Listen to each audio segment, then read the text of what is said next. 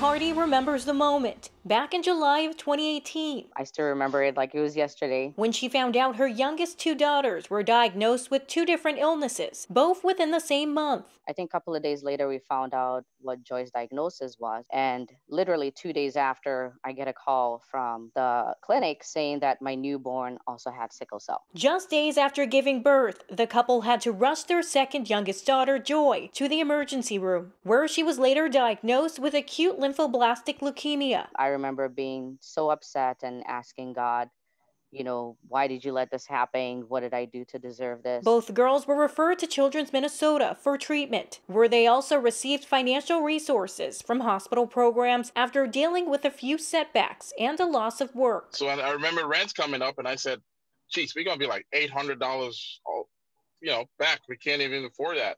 While they credit family and the extra help from the hospital, Dr. Susan Sensor with Children's Minnesota is encouraging people to give back to help families like the Hardys. It's meal tickets while their kids are in the hospital, parking vouchers, or mortgage help, which is, I believe, something that the Hardys were able to take advantage of. And we couldn't do that. That's not something that insurance pays for. That's been the community at large. Everything just worked out perfectly, and that was such a relief.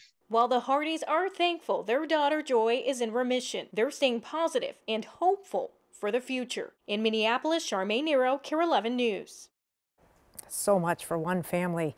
If you'd like to help out families like the Hardys, we've included information on how you can donate for Give to Kids Day at KARE11.com.